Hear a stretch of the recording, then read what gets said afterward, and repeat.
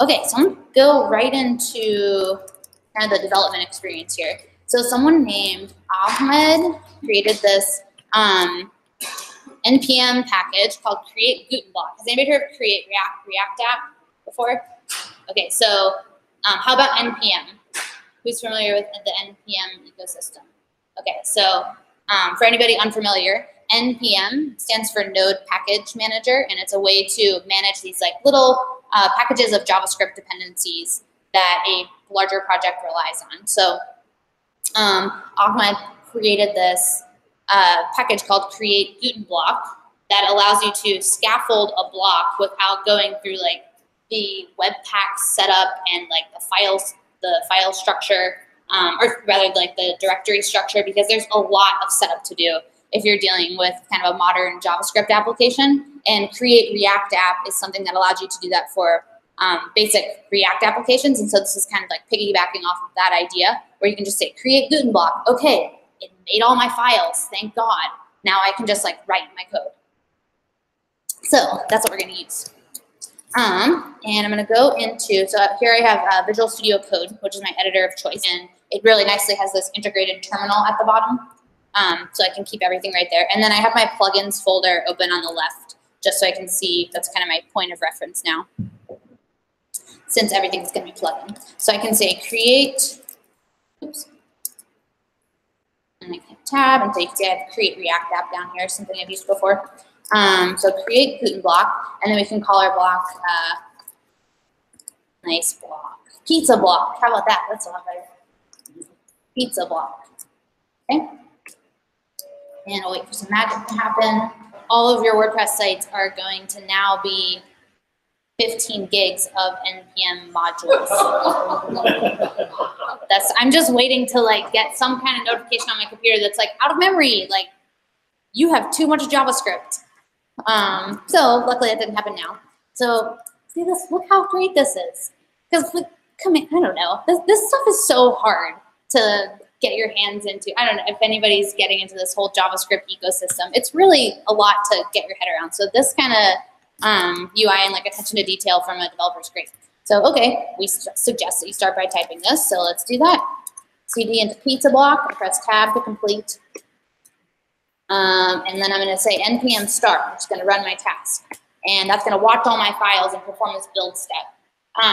So with Gutenberg, you can create your blocks with like ES5, I guess, or like the current version of JavaScript. So ES6 is ECMAScript 2015, or the 6th version of ECMAScript, which is the spec for JavaScript. So who is not familiar with ES6? Or like, okay, yeah, so it's kind of like the new version of JavaScript. And there's a lot of new features in JavaScript that drastically change what the language looks like and also make it quite a bigger barrier to entry, because there's a lot of really shorthand syntax and like syntactical sugar things that make it nice for developers. I would suggest when you're creating blocks to just like dive in, and like it's frustrating and you just got to get through it. It's kind of like the developer experience, I guess, in general. But so I go into pizza block and I have my package.json, which is all of the scripts that the create-guten-block is taking care of for me. And inside here, there's some kind of Webpack config going on, so I don't need to worry about all that building. The only folder you are concerned with is SRC, is source. And this is where my block structure is. So then we have blocks.js, which is going to be just includes, so just imports of your block specific file. So I have this folder called block, which this is like great to have this set up already. So the idea is all of your files you're touching, like pretty much the only thing you'll do is touch these 3 files inside block. So block.js is going to be registering all of the things that Gutenberg cares about, so like your components, etc. And then we also have a style sheet for the editor, so we can style that back end of Gutenberg, and then we have styles for the front end as well. So in block.js, we're importing both of the style sheets. This is something that Webpack, which is the build tool, I suppose, that is compiling all of our styles to be used on the front end. or compiling all of our code. And then here I'm importing some blocks from Gutenberg itself. So we come down, I'm gonna kind of go by this a little bit quickly. And this is what we really care about in here, is this register block type. So this is the function that is telling WordPress our block exists.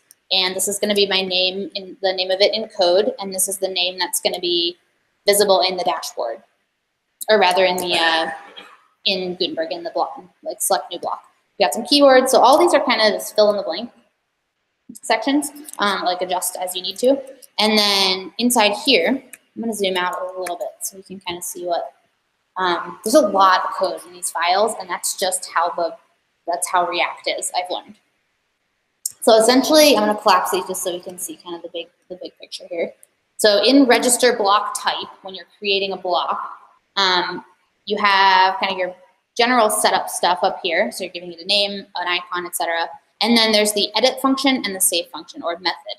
And edit is the screen. I think of them as kind of views, like the different versions of something. So edit is going to be the version of your block that's in Gutenberg from the back end. And then save is going to be the saved version of your block. So that's the markup that's saved into the database in between those two HTML comments. And inside edit, you'll see, so if we look at a,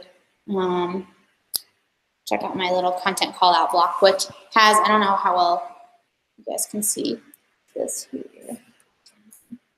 So this is my content call out block, and you'll see it has the same file structure as pizza block because I used create-guten-block to generate it. And so in content call out block, I have source, and then I called this content call out, and I named my main file index.js for whatever reason. Made some notes for myself about what this includes. And I have a few other dependencies from the default WordPress blocks, which I'll get to in a second. But down here, I have the same kind of situation. And then I also have this attributes section, which I want to get to in a sec. But let's look at this edit function. So there's a lot of other stuff going on here. And then I'm returning something that, this is kind of the telltale sign of React. And if you're like, I'm not sure if I should be like writing code that I'm going to see, or if this is like Gutenberg stuff, anything that where you see these kind of made up tags, that is React. So there's all this stuff, like a lot of stuff.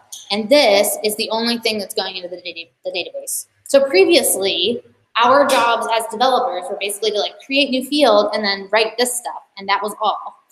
But now we do all of this. So it's a big learning process. So I'm gonna do my little block demo now before I get on ranting too much. Okay, so the first thing we need to do are add attributes to a block.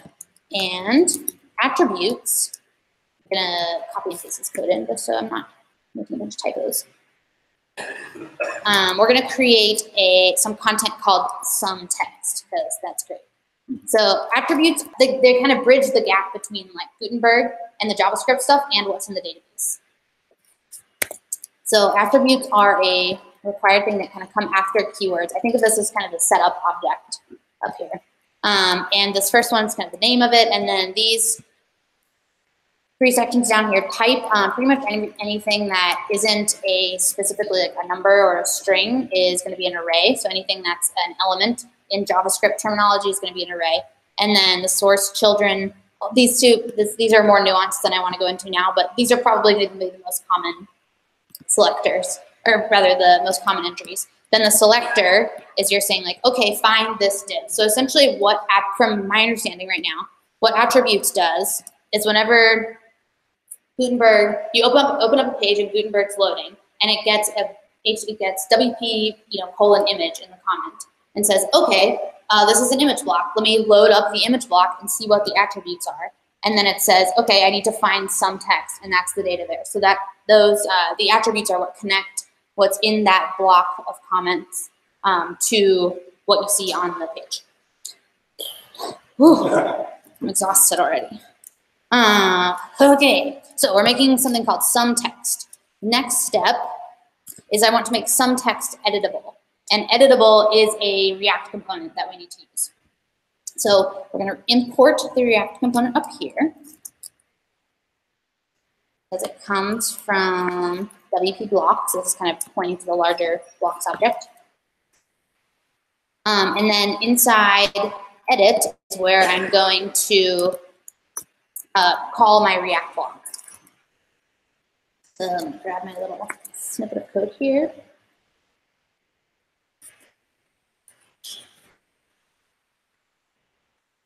Let me just, before I get too into this, I want to show you what this block looks like. Let's activate our plugin.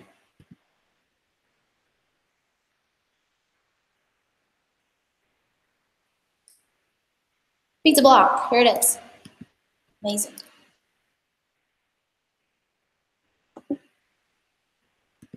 Okay, and you're going to need to refresh the page. So if you ever activate a block, you need to resend everything, because Gutenberg is the client side and it's not necessarily listening to new plugins being activated.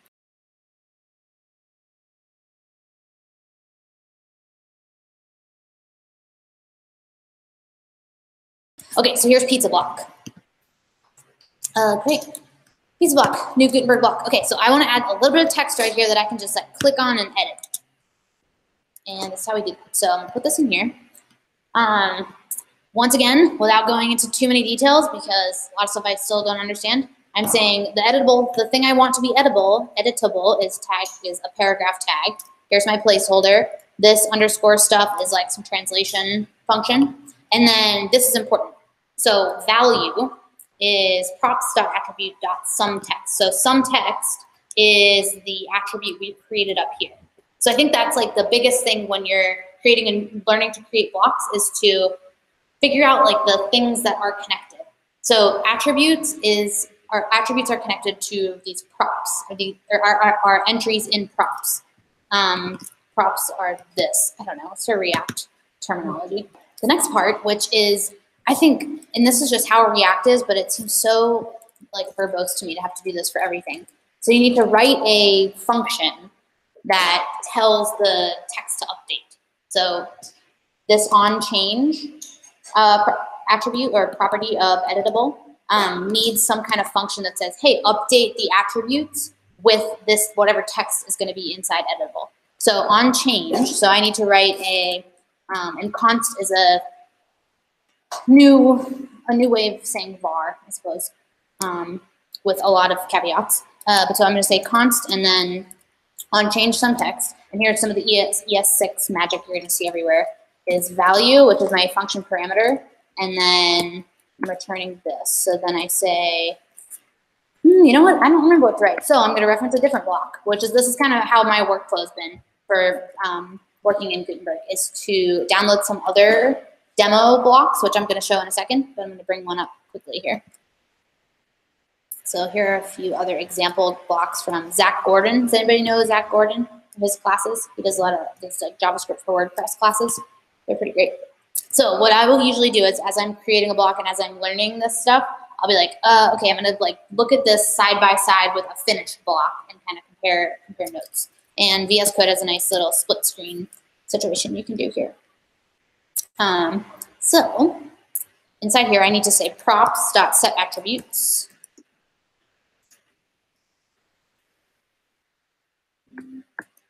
And then I'm going to set my attribute to, so right now I'm inside props, and I'm inside attributes, and I want to update my specific attribute. So in our case, it's some text. And I'm going to set that to value, because value is what I'm getting from the editable component. Okay, looks great. Fantastic. And then, of course, I need to return my new some text in some format. So maybe I'm going to put that here instead. So hello from the front end, and I'm going to say props.attributes some text. Cool. Maybe this will work. And I can double check down here, which it looks like I have a syntax error, of course, because live demos.